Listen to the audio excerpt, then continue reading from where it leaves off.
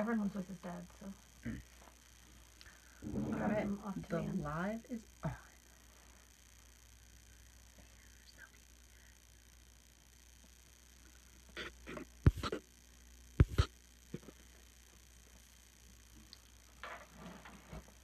Good morning, everybody. We're just waiting while everybody logs on. I'm going to find the broadcast myself here, just a second.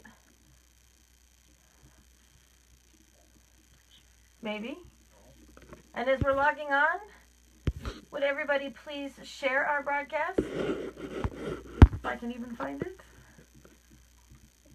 My page is reloading and looking for it. Yeah, if you could just go down to it's in the right little corner, right, and click the share to your pages. And Holly is here. She's just going to be loading us up with our guest star, our guest we have today, Dr. Dana Stern. There we are. I'm going to share to my page. Share now. And share to my tips of the trade. Post there. So I'm not alone. I've got Holly with me. She's just behind the phone at the moment. And we have Dr. Stern. Good morning, Dr. Stern. Good morning, Dr. Dana. Good morning. Did you get her? Hooray for technology. Right?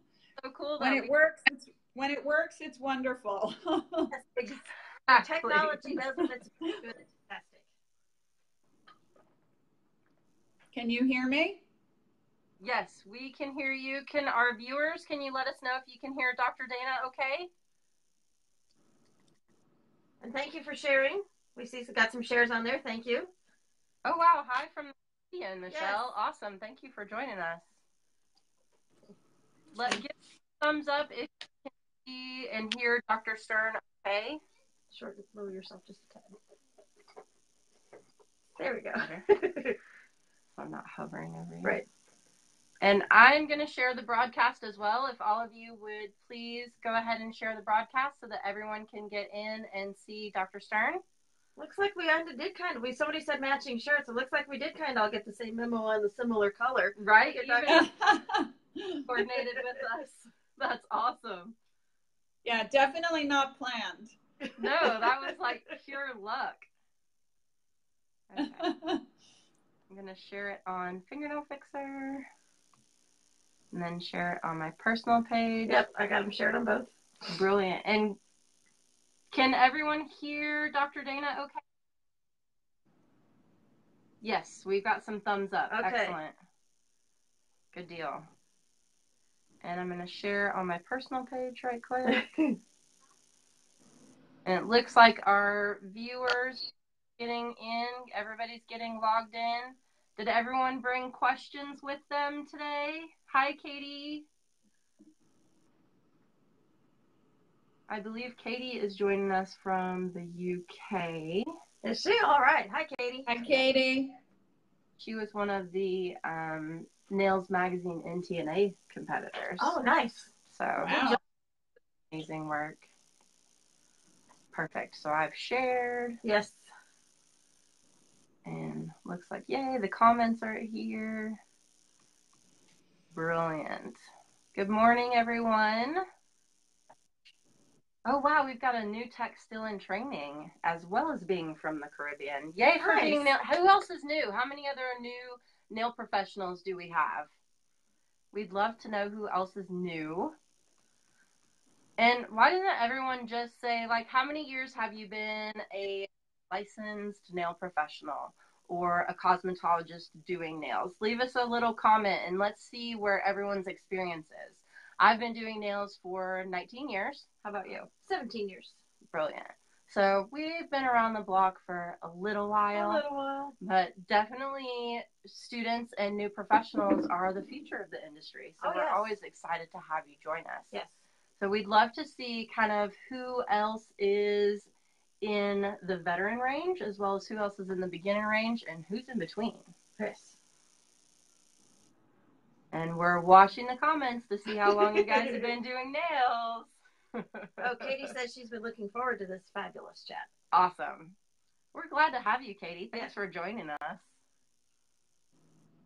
Cool. Oh, another student. Brilliant. Oh, I see Lisa and Victoria, and I know both of them are veterans. And we've got Alpha. She's a veteran. Yes.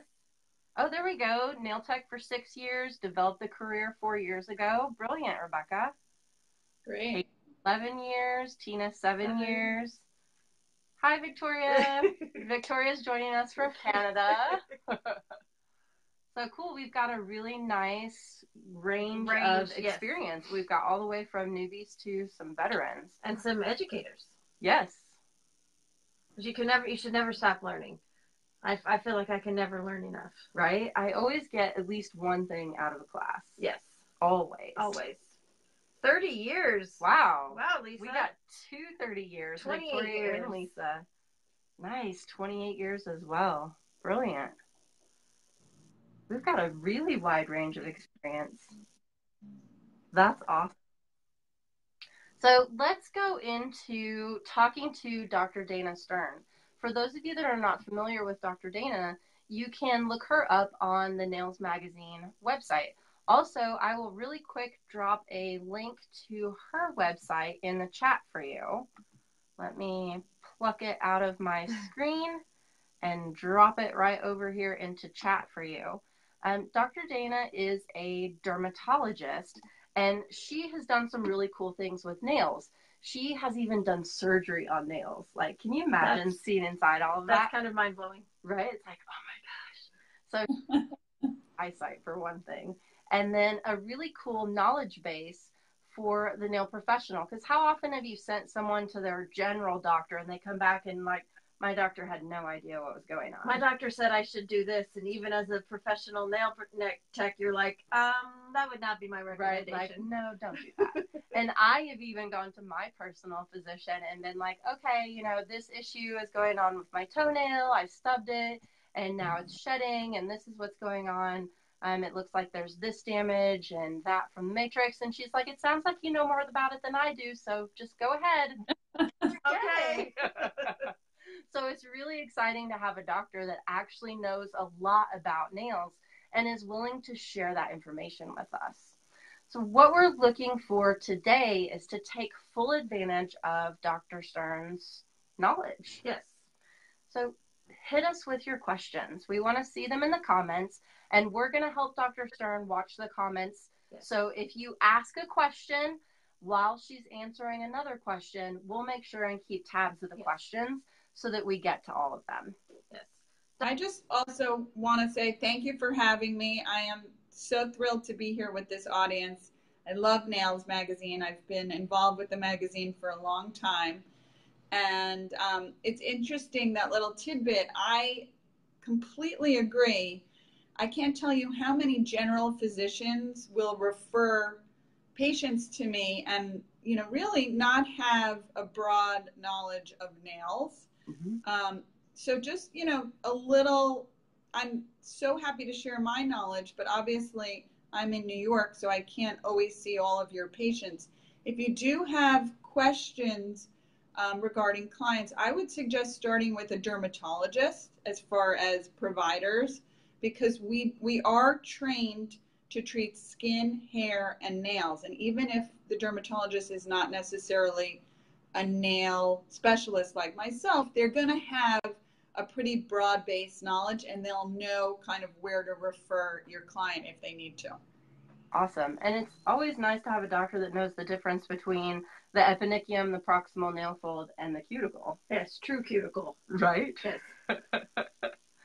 And Dr. Stern, do you want to give us just a little bit of background on how long you've been working with nails? Sure. With Nails Magazine or nails in general? Fingernails in general, both. So I've been treating nail patients for over a decade. This started long ago, before I was even in practice. I was chief resident in dermatology in Mount Sinai in New York City.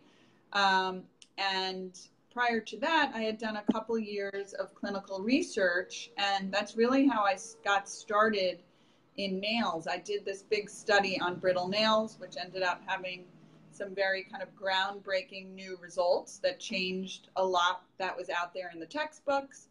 And from there on, I just became really interested in nails. And when I first started practicing, my practice was probably about 10% nails. And over the years, it has become my office in New York City is 100% focused on nails, and I'm the only dermatologist in the country whose entire practice is devoted to nails. So, wow, nails are, we have a lot of overlap, just like you. Nails are my corner of the universe, and I always feel very strongly that physicians and nail professionals are really in a collaborative type of relationship because we have so much overlap. That's so cool. Yes, yes it is.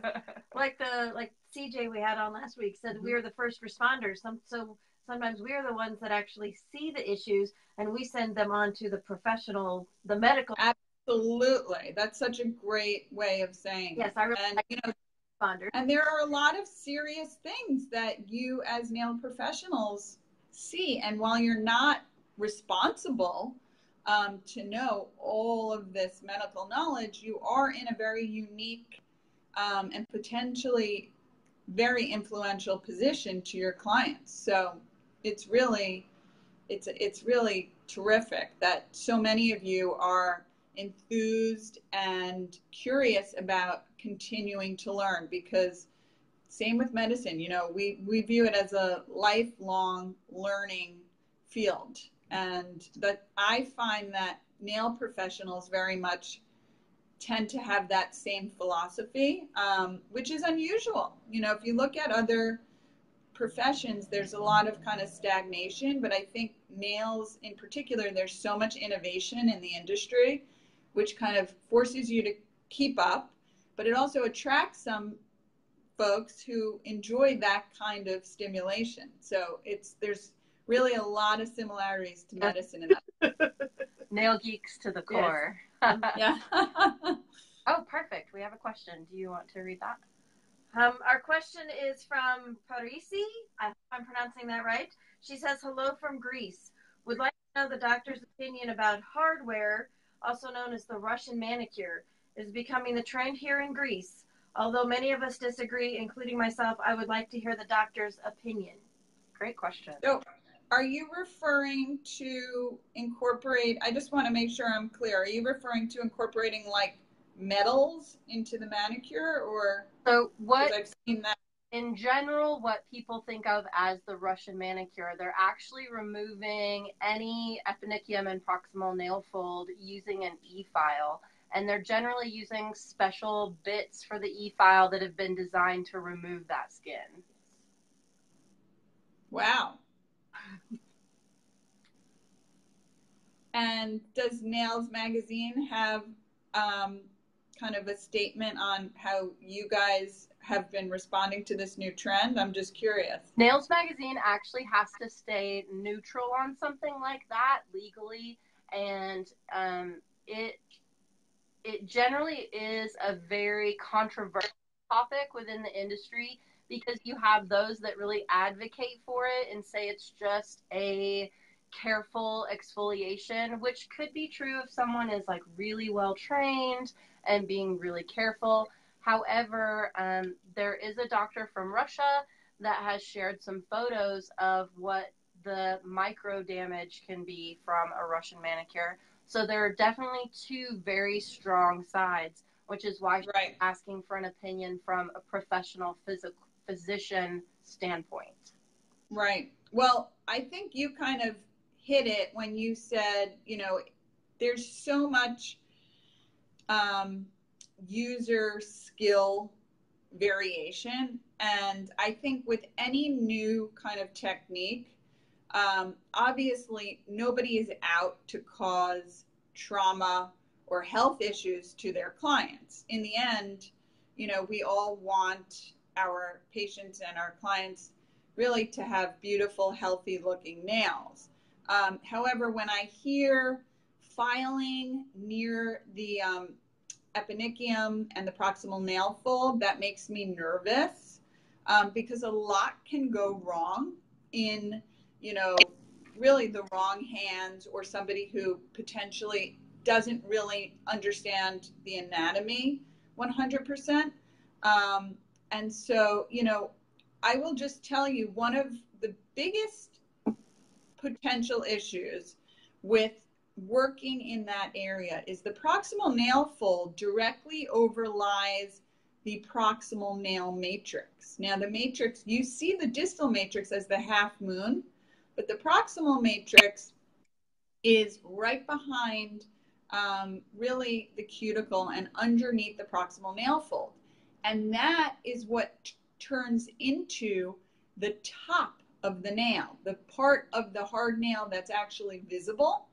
So long story short, any kind of damage to that proximal nail fold can result in permanent, believe it or not, damage to that new nail coming in.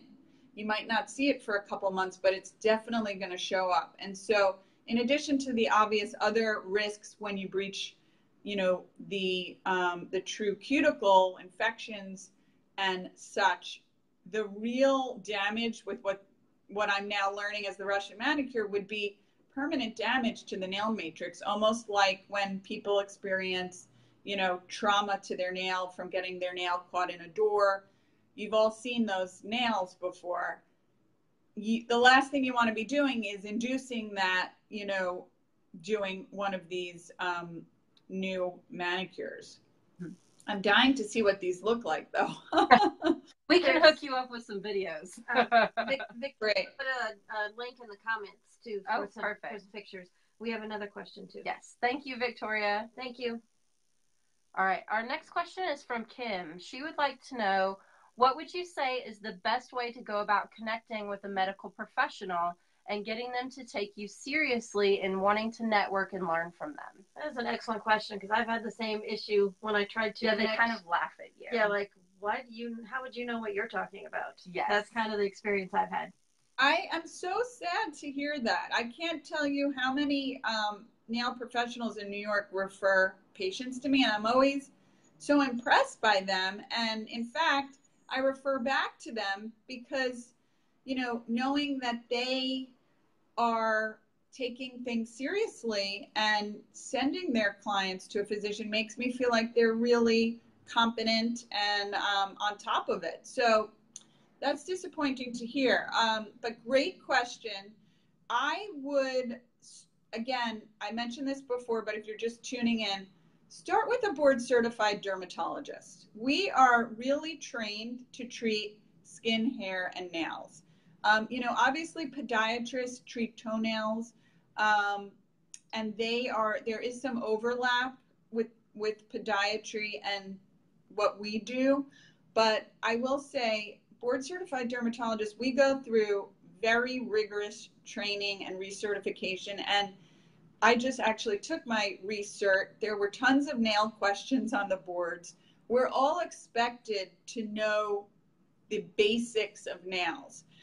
So what I would suggest is finding a few dermatologists in your community, writing them a nice letter, maybe send some cards, introduce yourself, and, you know, explain to them, I'm a nail professional.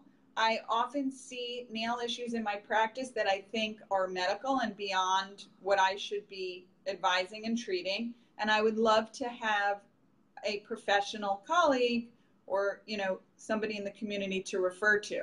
Trust me, everybody wants new clients, new patients, and I think they would find that to be really appealing, and I think that would go a long way.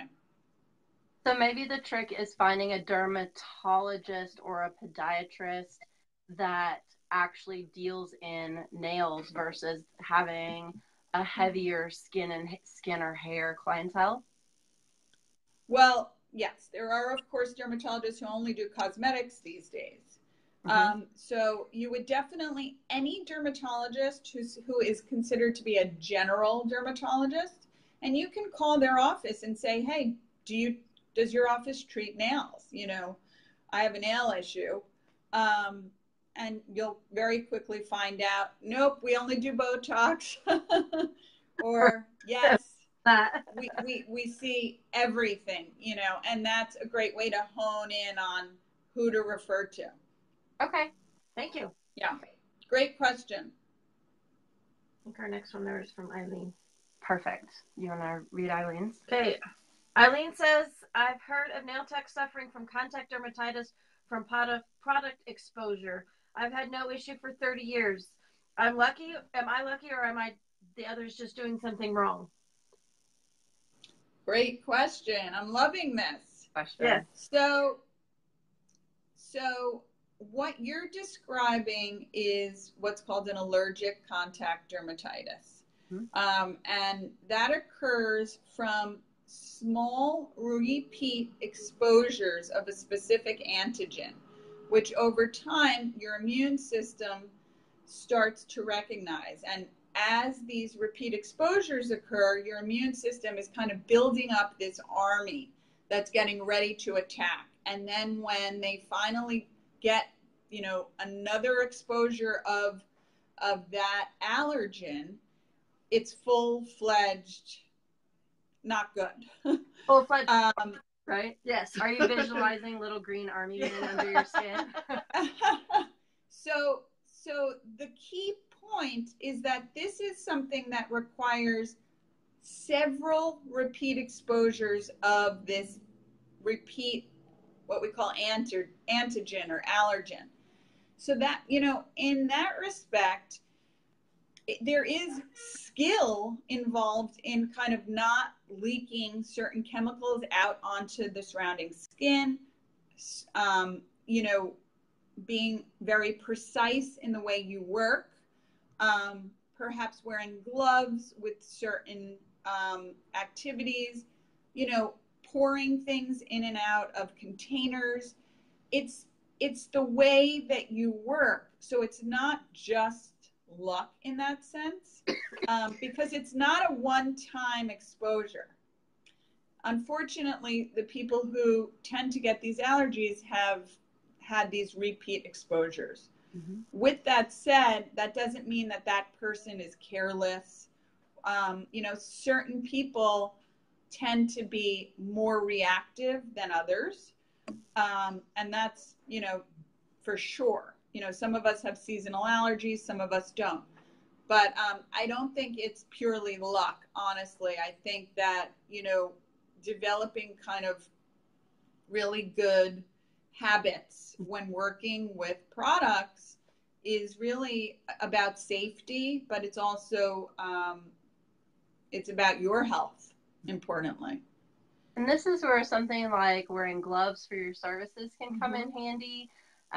Using a funnel when you're refilling your station containers from your bulk containers so that it's not leaking down the side of the container where your hand is holding it. And just lots of little things like that. Paying those few pennies extra to have the plastic backed pads so that they contain your liquids and keep them off of your glove. And just lots of little things like that really add up to prevention, because overexposure is preventable. So those of you that are new professionals joining us in the broadcast, definitely take note and do these preventable things so that 5 years, 10 years, 15 years from now, you're not having to decide if you need to give up a career that you love because your products are making you sick. Exactly. That's great advice. And I'm just going to add that, there is, again, a lot of overlap with medicine. We work with all sorts of liquids, peels, chemicals, and I always recommend having what's called kind of an order of operations when you're working, so that, a salon can be a distracting place. You're talking to your clients, the phones are ringing, there's interruptions. You want that kind of work to be almost brainless, like it's just automatic. First you do the funnel, then you pour, then so that when you have all of those distractions, it's just a rote kind of process. Just how you do it. Your SOP, standard operational procedure. Yes, exactly. We have another question. This one is from Victoria in Canada. How does one find a doctor or dermatologist willing to do laser treatments or something similar for fungal fingernails that are yellow, brittle, have onycholysis? She knows of someone that she keeps referring to local podiatrists who will refuse to do it because it's on her fingers and not on her toes. Okay, so yes, podiatrists definitely do not treat fingernails. Onychomycosis is, obviously a very broad and common nail finding that we're all familiar with.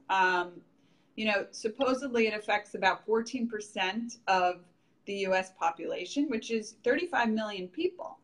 So, it's common. But I will say it's commonly misdiagnosed. So, for example, only 50% of abnormal toenails are actually fungal. I get referred from all sorts of physicians and just people, and they assume that because they have abnormal looking toenails, it must be fungus. Well, the first step is accurate diagnosis. And when it comes to the fingernails, that is especially true because I have to tell you, fingernail fungus, not so common. Yes, we see separation. We see onycholysis, which is when the nail lifts off the bed, which people always assume is fungus. That's actually not fungus. That is what we call a barrier compromise. So the nail has kind of lifted up and things are getting under there secondarily. I don't even consider that a fungal infection. If there's a little yeast under there, that's easy to treat and not really a true toenail fungal infection. So my advice, if you have a client with what you think is a fingernail fungus, again, send them to a dermatologist. We know how to treat onycholysis. And this patient or this client has to be properly diagnosed. And I will just add that there are really two scenarios where we see fingernail fungus, okay? Of course, there are exceptions to this, but the broad categories are people who are immunosuppressed, so very ill people who, unfortunately, their immune system has been compromised in some way. And the second scenario are people who have a tremendous fungal load somewhere else, typically the feet with athlete's foot, tinea pedis, onychomycosis, which is true fungal infections of the toenails. They may have jock itch. They may have, even tinea corporis, which is referred to as ringworm. So what typically happens is, especially when it's on the feet, it can be transferred to the fingernails. And I've seen this a lot. We call it one hand, 2 foot onychomycosis, when the patient is loaded with fungus on the feet and they're constantly touching their feet. Besides that, it's very unusual to see just an isolated fungal infection of the fingernails where there's no foot involvement or no large fungal load somewhere else. So again, accurate diagnosis is first and foremost before anything else. So recommend them to call the dermatologist and ask if they do laser treatments on the fingers first? Because I think that's kind of... Okay, well, let's go back to laser treatment because I know that there's a lot of misunderstandings about laser treatment too. Lasers are FDA approved to improve the appearance of fungal nails, okay? Okay. Again, I see tons of patients who have spent thousands of dollars on laser, and guess what? They don't even have fungus, okay? And just so you know, most dermatologists have not jumped on the laser fungal bandwagon because the data is really not great. We're still pretty skeptical about whether lasers are really the right approach for nails. It's a huge expense, and the efficacy of these devices really hasn't panned out yet. So I know they're popular, and there's a lot of belief in this country, in particular in the U.S., that lasers can kind of fix anything. But unfortunately, that's not the case. So I would not jump to laser. especially for fingernails that probably don't have like a typical fungus. Great. Thank you for that information. It is interesting. We do kind of tend to get on a kick if something is trending, then of course everyone wants to participate in it. And we do oftentimes get a lot of misinformation, especially with the prevalence of social media. Yeah, absolutely. The next question after that is kind of a follow-up from Victoria. She would like to know, considering that we are using solvents most of the day, would you recommend nail techs wear nitrile gloves for services to prevent overexposure? A quick chime in from me, I would suggest the nitrile gloves, and I found that you need to have an 8 mil thickness at minimum to prevent your natural nails from poking through them or your solvents from working your way through them. Dr. Stern, what is your positioning on wearing the nitrile gloves in the salon? Well, I think, any kind of barrier protection is obviously going to potentially help. A lot, of course, has to do with the size of these solvents and, the porosity of these gloves. So that I can't answer because I don't know if the gloves actually fully protect if, for example, these solvents were to saturate them.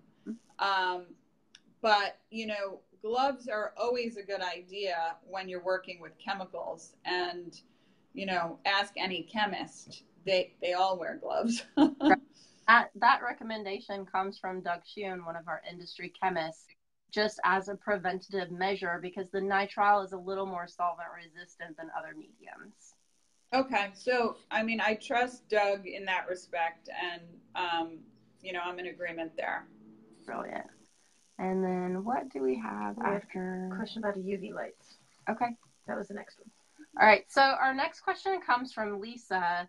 Could you touch on UV lamps and the concerns that people have with using them for nail services? Sure. Well, when you say people, are we talking clients? I'm assuming we're talking consumers. Usually our consumers are coming back and they've seen on Dr. Oz or on the latest expose on their news channel about things that they're going to get from getting their nails done and putting their hands in the UV lamps. And they're convinced that those are hidden dangers that we're hiding from them. Okay. Well, I think a lot of this has been fully elucidated now, so we can really talk with some data behind us at this point, because the gels, as we all know, they've been around and there's been a lot of studies. So, and I will mention that I recently had my first gel manicure when I was in Korea, which was a lot of fun. So we really should break this down into kind of the UV concerns, and then so the UV concerns are as they relate to the skin and, believe it or not, the eyes. Right. I'll start with the skin. I'm a board certified dermatologist. There's been tons of studies. I know there was some concern about risk of skin cancer.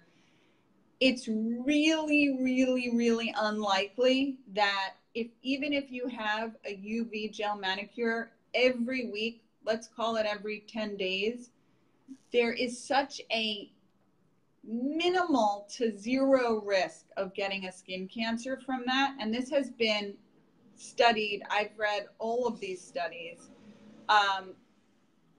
In fact, very interestingly, in dermatology, we use UV as a form of therapy for certain skin conditions, psoriasis, eczema. So we're able to we know the risks of those treatments. So a lot of these better studies compared that UV exposure to the exposure that you're getting from the UV lights in the salon. And it's a tiny, tiny amount of exposure. So we're really not hung up on that risk anymore. What I will say is that I would suggest protecting the skin just from the photo damaging perspective, okay? Because essentially even if it is an LED light, the light has to be in a certain specific wavelength to cure the gel, as you guys all know. And that wavelength can induce photo damage to the skin.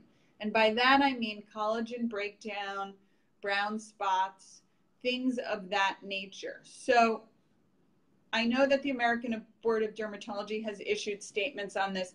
We do recommend either applying a sunscreen, or they sell those fingerless gloves now. I don't know if you all are using these in your salons, but I highly would suggest doing that if you're somebody who gets gel manicures frequently. All right. The eye concerns. I've talked to a few ophthalmologists about this, and this is common sense. If you go to a dermatologist and you have something lasered, everybody in the room is wearing protective eyewear, right? So if you are seeing the light, that is not good. It can potentially damage the visual field. What's recommended is if it's a UV light, that you just wear regular broad spectrum sunglasses like you would wear if you were out on a boat. And the LEDs, apparently a yellow-orange lens is ideal. That's if you're seeing the light. Just food for thought. Now, something interesting as it relates to the skin and the nails is what we call phototoxicity. So there are certain medications that when you ingest them and you're exposed to light, it can cause an adverse or negative effect on the skin. Some of these are very common, things like doxycycline, minocycline, tetracycline. They're used to treat acne. They're used to treat Lyme's disease. So these can cause a reaction when exposed to UV light. Obviously, you're not taking a full medical history of your patients, but this is something a lot of people are not aware of. There's also something called photoonycholysis, which is when you take a certain medication, your nails are exposed to light, and they literally lift off the nail beds. And that can happen from the tetracycline antibiotics as well. So, you know, these are rare, but they can happen. The last concern with the gels, which is probably the one that everybody talks about the most, is the actual damage to the nails, right? And my personal feeling from, you know, reading about this, seeing patients who do this, is that most of the damage occurs in the removal process.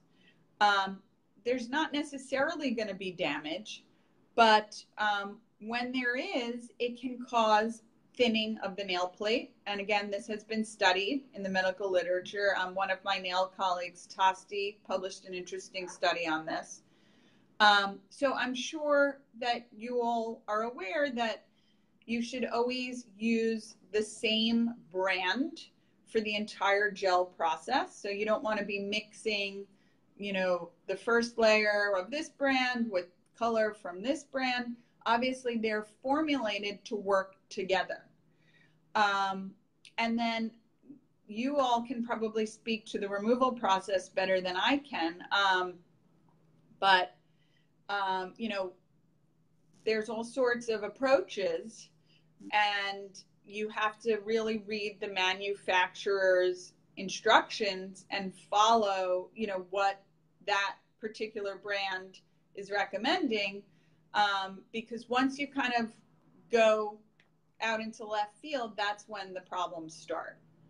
But I will say my gel manicure, my nails, they weren't perfect when it came off, but they were certainly not damaged. I was very happy, and I was so excited about it because I just loved the way the manicure looked. It was so nice to not have to worry about chips while I was away working. And my husband was like, seriously, are you telling me you're becoming a gel person? Choir here. But I definitely see the appeal, and if it's done right, I tell my patients an occasional gel manicure is fine, but bearing in mind my whole laundry list of precautions that I just went over with you all. So it sounds like we should definitely add into our basic client consultation an inquiry if they're taking any medications that make them sensitive to light. Yes. So Yeah, that would definitely be something you could just pop into your inquiry every 2 weeks or 3 weeks when they come into the salon, because some of them, as she mentioned, are antibiotics, and so that may not be something that they're taking all of the time. So just kind of popping that into your general mention when you say, you know, how did you get along with your nails this past time? Do you have any questions?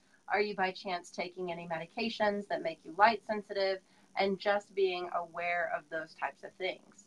And just to reiterate, a lot of times we're always telling people it's really important that you use a system, and they're like, oh, you're just being a snob, blah, blah, blah. And systems are really important.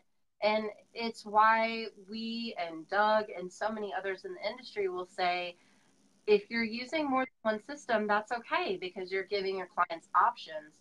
Just make sure you're using it as a system, and the system includes the UV light. It does. And even if it's an LED light, it's still putting out UV, and it's still a segment of the system. So that's not just us being nail snobs. That is literally a legitimately scientifically proven safety precaution for your clientele. Yep. All right. What do we have on?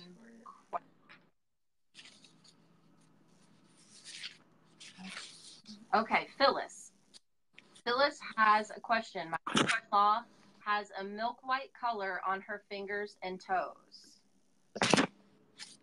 Her physician said it can only be treated with a drug that will harm her liver. She's a very ill person and does not want to take this medication. Is there anything else she could do? And if she gets a polish or gel polish manicure, can it be transferred to others? The physician told her it was a fungus. Okay, so this is a common theme for all of us. You know, accurate diagnosis. When I hear white, is that what you had said? White patches on the nails? It's a milk white color on the fingers and toes. Okay, so milk white color on the fingernails and toes can be many, many, many things. It's really referred to as leukonychia, and there is what we call a long differential diagnosis for what that can be. So I don't know, obviously, who this physician was, but, you know, everybody wants to say it's fungus. I'm a skeptic. You know, this could be many, many things. And again, I would, before jumping into what this physician is recommending, which sounds like Lamisil, it's an oral medication commonly used to treat nail fungus. This woman needs an accurate diagnosis, and I'm willing to bet that the fingernails are not fungal. And that's an issue with generally what was mentioned earlier, getting a physician to take you as a nail professional seriously and finding someone that you can trust to send your clients to, that they're not just going to say, oh, it's a fungus, you can take this or you can just deal with it. They're so blasé about calling just anything a fungus and dismissing people's concerns. Yeah. So the differentiator there could be definitely seeking out a podiatrist or a dermatologist that actually work with nails versus a general practitioner that does tend to be like, it's a fungus, have some medicine and go away. Take this. Yeah. Yes. Right. I agree with that. Do you want to address that one or this one? Or Janine? Do you want to read Janine's? Okay. Next thing is from Janine. It says, hi there. Would like to know how do I know when it's safe to work on clients' nails when her nails look either unhealthy or discolored? I am terrified of fungal infections. Also, what preventative measures could I take to be absolutely prevent fungus from spreading to my products and utensils? Great question. Well, first, let's talk about your protection. I mean, I would say that when in doubt, wear gloves. I mean, you know, I touch people's fingernails and toenails all day long myself, and I really can't imagine doing it without gloves. You know, especially when, you know, the nice thing about nails is that we can see them. You know, we're not talking about a liver or a kidney here. So, you know, if you're seeing a nail that's yellow and doesn't look right to you, first order of business is protecting yourself. So, you know, wear a pair of gloves. Don't worry about that making anybody feel uncomfortable. This is your livelihood. And then as far as preventing fungus in the salon, I mean, that's a great question. I will say one of the biggest things that I see being done wrong in salons, because I go to them. I love to go to nail salons.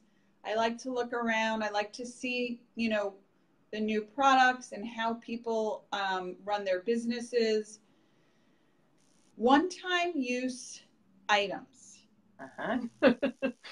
There is a big category here. We're talking emery boards. We're talking buffers. We're talking anything that's porous. Orangewood. Toe separators. You know, orange sticks. I can't tell you how many times I have been to salons where they are about to file my nails with an emery board that looks like it probably had touched, you know, 20 people's toenails, which is honestly my nightmare. And that fungus is very easy to transmit. You know, there's even been studies showing that basically fungus is everywhere. But if you're actually using a tool from one client to another that is porous and not able to be properly disinfected, you are absolutely going to be transferring that. So that's a huge thing. And I think, you know, most nail professionals, especially people like you who are tuning in and are interested in learning and are highly aware of that. So, you know, this is kind of old news to you, but it's something that always shocks me when I go to salons. I will mention one item that I think people don't really think about, and that are the cuticle oils. Now, the cuticle oils ideally should not be applied to the cuticle and then reinserted into the bottle and then used on the next client. Fungus loves greasy, fatty environments. And so unlike polish, which is basically will kill anything, oil will make it live. And so when you are using a cuticle oil, I recommend using a dropper and not going from, you know, client to client that way. I hope those tips are helpful. I mean, I could go on and on about, you know, salon sanitation, but I'm sure you know most of this. Cautions. Yes. I know that we talked to a nail tech in Nebraska not too long ago, and she was telling us it's actually illegal there to have the brush touch client to client, which was kind of like, well, duh. Unfortunately, not common sense though. No. So if you do use an oil that doesn't have a dropper, drip it off the brush and don't touch the brush to the skin. And if your oil has things floating in it, it's obviously been compromised and you need to replace it. Yes. My solar oil bottle has a dropper I always use that. Right. And another precaution that we want to make sure everyone is on board with before you put your tools that are disinfectable into your liquid, they need to be thoroughly cleaned with soap and water. And if your disinfection liquid has things floating in it, it's no longer effective. It needs to be replaced. And you should be switching that out daily anyway. Okay, another question kind of goes along with this was from Phyllis. What about cross-contamination to spread from polish and monomers? Well, like we had said, there's nothing there that can funguses and bacteria can live in. Would you concur with that? Yes, for sure. Okay. Yeah. Victoria, if you would, we see your question about those specific types of bacteria. If you would, Dr. Stern is in the attendees for the conversation. If you could private message her. For one thing, I can't pronounce all of those things. And for another, I think in a private message, you'll be able to send her the photo so that she can more effectively answer your question. Yes, we're not ignoring that. We want to get you a better, more complete answer. Yes. Happy to do that. Do we have one after Phyllis? Sanitizable files? What's the doctor's? Victoria also asked, what is the doctor's opinion about sanitizable files? So the cardboard emery boards are not sanitizable. Right.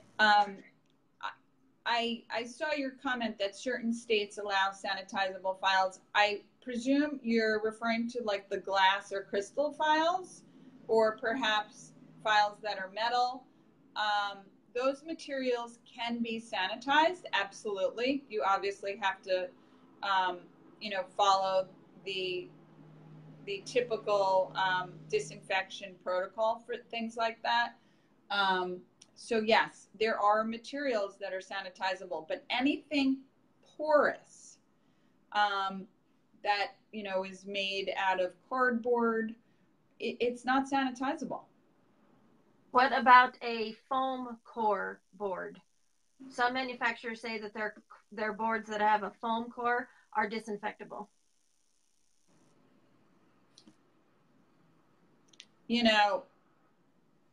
I don't want to guess on this, but I'm suspicious. Right. So err on the side of caution and use a new file for every person unless it's glass or metal. Yes. And I personally, back in the olden days when I was newer, had been attending classes because I was using files that a manufacturer said they're reusable, you can disinfect them, etc. And being new in the salon, I was trying to save money everywhere I could and cleaning them. And I actually had someone say, well, you're actually wasting time using a used file. And I'm like, that doesn't make any sense. So being the geek that I am, I went ahead and literally on my client profiles was writing, this client, I used a new file. This is how long the service took. This client, the file's been used twice or 3 times, etc. This is how long the service took. And I found when I broke down my service and calculated how much I was making per minute, that I was spending more money on the time it took to use a used file than what I would have spent on using a new file for every client. So that's interesting. You did your own little study there. Yeah. All right. Well, look, time is money, as we know, and that's interesting. Absolutely. We have a question from Lisa. Lisa works at a private aesthetic school. She drops the cuticle oil into a dappen dish so that they can apply it with a Q-tip for each client, so their clients never touch the dropper or the brush that's in the oil. That's a really great suggestion, Lisa. Thank you. Love that. Love that. And Mo says there are the regular foam boards. The state of Florida does not differentiate. So if you are using files that your manufacturer claims they're disinfectable, you need to check with your state boards to be sure that your state board allows that.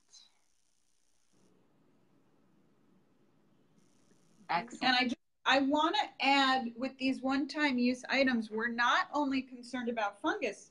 There are obviously, other concerns. A big one are viral things such as warts, plantar warts. We call warts near the nail or in the nail periungual verruca vulgaris. Very hard to get rid of, very hard to treat. I often have to surgically remove portions of the nail to really get them. Nightmare. Yeah. And that can be transmitted from these porous items as well. So if I didn't convince you with the fungus. You got us with the viral words. Gross. Yes. So our hour has just flown by for today's broadcast. Wow. Thank you so much for joining us, Dr. Stern. And I will It was a real pleasure. Website link again for you all in the comments so that you can check out her website. She is also a regular columnist for Nails Magazine, so you can check her out in the print edition or the digital edition of Nails Magazine. Or on their website. Yes, as well as find her on the website. And before we go, I just have to say congratulations on the new grandbaby this weekend. Yay! BFFmel has a new grandbaby. Yes, we had a new grandbaby number 4, born on Saturday. If you noticed, I got up and walked away from the broadcast for a minute because I have my 3-year-old grandson here today. He is in my care. He's in the room behaving very, very well. Yes. But we had... Wow, I'm impressed. Yes, yes. He's being... We didn't hear a peep. So we had Declan Douglas join us. He was 8 pounds, 1 ounce, and 19 inches long. Awesome. So, and he is so exciting. Yes. So cute. Sorry, thank you for letting me brag for a minute. And for those of you that have enjoyed asking Dr. Stern questions and talking to her, she will be available at the Foot Forward Summit in Atlanta. Yes, and we leave we leave a month from today. No, so excited. Wow. And got their travel plans for Atlanta laid out. Did you notice in the FingerNailFixer blog, I have given you tips on saving money for travel in 2 separate blogs. So you have no excuses not to be joining us in Atlanta. Yes, and broadcasting the second Monday of the month of August. Yes, is while we're in Atlanta, and we will be broadcasting live from there. Maybe we'll actually get to talk to Dr. Dana again in person. Yes, in person. Sure. If you looking forward to it. It's going to be a wonderful conference. Yes, it's going to be so much fun. Like totally foot focused. I can't wait to meet everybody. I'm always writing my columns, but it's going to be fun to meet people in person. You can like hang out with all the nail geeks. Okay, Stacey asked about the cost. I'm not entirely sure the cost of the conference itself, but I believe you have until the 12th of this month to register and get $100 off the entry. Yes, and I'll hop on, and Stacey, I'll leave the comment with the link for the cost part on the Foot Forward Summit website, or it's footforwardsummit.com if you want to visit that to get all of the information on cost for the summit itself. Again, we'll be broadcasting the second Monday in August at our usual time, 11 Central, noon on the East Coast, 9 on the West Coast, and 5 p.m.-ish in London. Katie, correct us if that's wrong. And we're looking forward to seeing you. If you're not able to make the Foot Forward Summit and you have questions for one of the presenters that you'd like us to get answered, shoot one of us a private message, either Mel's Tips of the Trade or FingerNailFixer, and we'll be sure to get those questions answered for you at Summit and include them in the broadcast. Yes, absolutely. Thanks for joining us today. We appreciate your time. And thank you. Thank you for having me. This was so much fun. Yes, thank you. Great. Thank you so much for your time and coming on, Dr. Stern. Thank you. Thank you. All have a great day. Out there. Nail on. It is done.